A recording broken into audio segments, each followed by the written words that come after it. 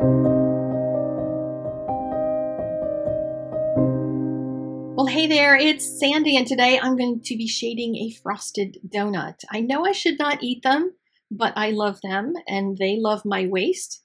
But I have been told that all the calories fall out of the center of a donut, so I'm going to go with that, and you're welcome to use that excuse as well if you'd like.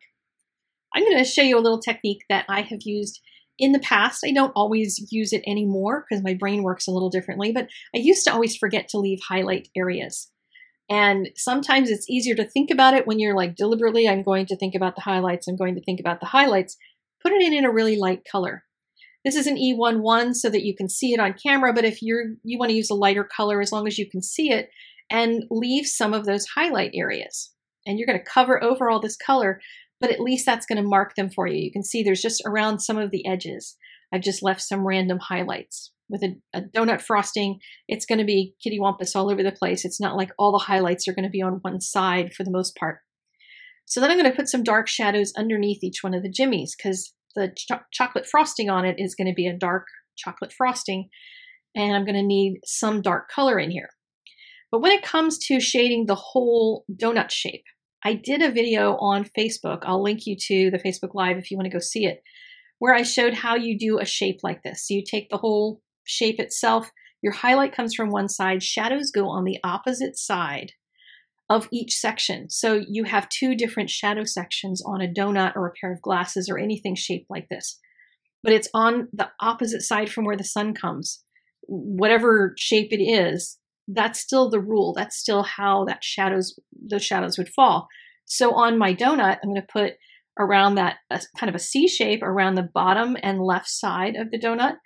And then the same thing around the top section, but it's the bottom of the frosting and that kind of bottom and left side of those sections. Then I'll just add a little bit underneath of the ears and the paws so the bunny looks like he's standing out in front. And then it gets easier from here. We can take a lighter marker. So I just stepped down 2 in the numbers to get to this one, and I'm going to just thicken up each one of the shadows just a little bit, make it a little easier transition when I get to my medium color. But you can see that there's just lots of shapes going on and lots of shadows going on here. Don't let your eyes get too confused. Remember your process. We're just adding to the shadows, and I'm going to add a little bit of the middle color now. This is an E37, so that's the base color of what my donut frosting will be.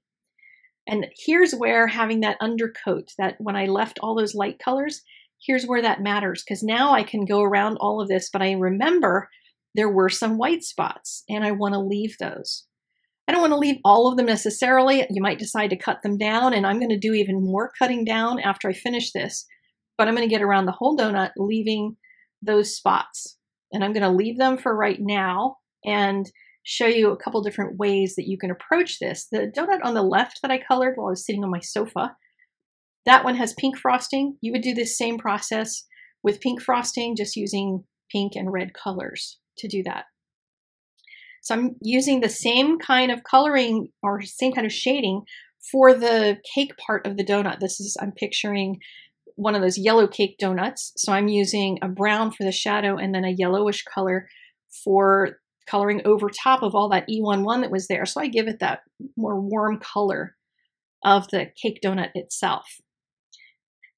Next up is going to be all of the little sprinkles, and those can be any color you want. Another option for doing a donut like this would be to color right through all the sprinkles. Just ignore the sprinkles, pretend they are not there, and then use something like stickles for each one of the sprinkles, because you can just go right over top of any of the coloring and save yourself a lot of headache, if you would like, by not even trying to color them in and just using some kind of little sprinkle product or something in order to add them on top. Additionally, if you do color them all in by hand and then you want to do something with them, add some glossy accents to make them shine. Now I decided I wanted my sprinkles to shine more than the frosting. So what I've done is gone back into all of those highlights and knocked them back with first the E11. I just covered all the white. And then I even knocked back some of those. I took a darker brown and just, you know, on a few of those places, I'm leaving a little bit of a highlight, but not much because my white pen was coming. So you'll be able to see the difference between this donut that has white sprinkles highlighted with the white versus the one on the left where you see the shine of the frosting more. And the sprinkles don't have any dimension to them whatsoever. They're just a solid color. So it's two different ways that you can approach it. Now I'm also going to approach the bunny a little differently. I wanted to do a two-color black and white bunny because I think they are adorable and they remind me of my little Vienna dog. And I'm going to make the ears black as well with brown in the middles of them. So he's a nice dark brown bunny with a pink nose because he's adorable and a little shading underneath of it and a little bit on the paws. There is a separate little face in the stamp set, so you could just use that stamp, cut it out, and glue it right over top if you would like the glasses on there.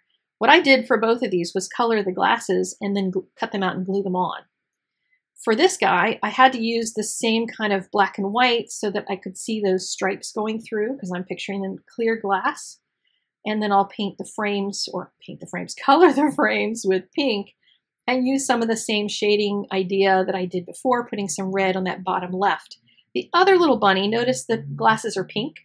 So I didn't really have to worry either about putting bunny colors underneath of it because there's not much color to that bunny. It's a very light one.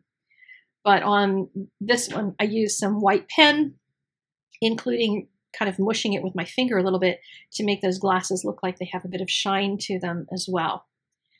Next up, fussy cutting. I know some people don't like to fussy cut, but I love to fussy cut. And these little scissors are so tiny and so sharp. I can get into the tiniest little areas. Even on these insides, I stabbed it with my scissors, and then I could get the teeny, teeny, tiny nib of the scissors in there to do the fussy cutting. You could alternatively just color that area inside whatever is going to match the background of the card. So it's easy enough to not have to do that, but this way I didn't have to worry about staying in the lines when I colored that donut because I knew I was going to cut it out and it would just be fussy cutting. And I do have a tip though on those who don't fussy cut well, like me. I don't fussy cut really carefully all the time because, you know, I'm always in much more of a hurry than I should be. So I take a marker, and sometimes it'll be a dark gray marker because black usually is a little bit garish, and I color the edges of it kind of from behind. I don't want to accidentally make a stray black mark on the front of my picture. So if I do it from behind, I can color over those white edges that might not have been trimmed perfectly and make them look all nice and tidy. Next step in this is an action wobble. These are from Art Impressions. There's a couple other people I think that sell them too, but there's big ones and little ones. And if you hold one side, you can see the other side wobbles when you tap it. The little thing should jiggle around. If you hold the wobbly side and you try to jiggle it, you don't get much jiggle from the other side.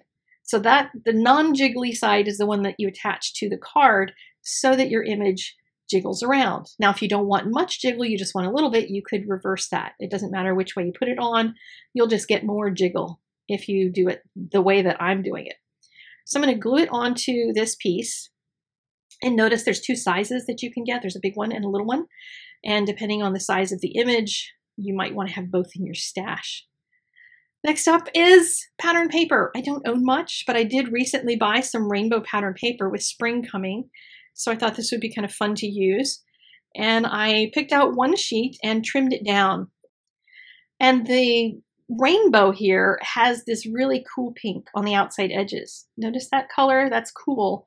Versus the warm, which is kind of the color of the card base sitting over there on the right. And I didn't want that really cool pink on there, so I trimmed it off. And then I cut both of the card fronts out of that single piece that I trimmed. And then I got my card base. This is a nice warm pink, almost a salmon kind of color, and folded it in half using my Score Buddy, which is one of my favorite tools for keeping my card bases tidy. And then I never lose my bone folder, which is nice as well. And then I'm going to use the corner chomper with the 1/2 inch corner on it to round the corners of the card. You can do 1/4 inch or 1/2 inch ones, depending on what size, what roundness you want. But I wanted the big chunky one. The bands of color, by the way, that white band across the card is those strips that I cut off from the left and right. So it's pink on the back. And I just glued them down onto the card front, made a little banner to hang down with the sentiment on it. And of course, it's a donut sentiment that has to do with Easter. So that's always a good thing, right? My nieces are going to love these, I think. And my nieces are in their 20s, but you know, you don't have to be a little kid in order to enjoy a card that wobbles and has donuts and bunnies with glasses on. So I'm going to send one of these to each one of them for Easter this year and just pretend that they're little kids again. And I think they're going to love them. And I think you might love them too. So supplies are all linked in the doobly-doo as well as over on the blog. And that's about it for me today. I will talk to you again very soon. I hope you go create something wonderful today, make something beautiful, and give it away.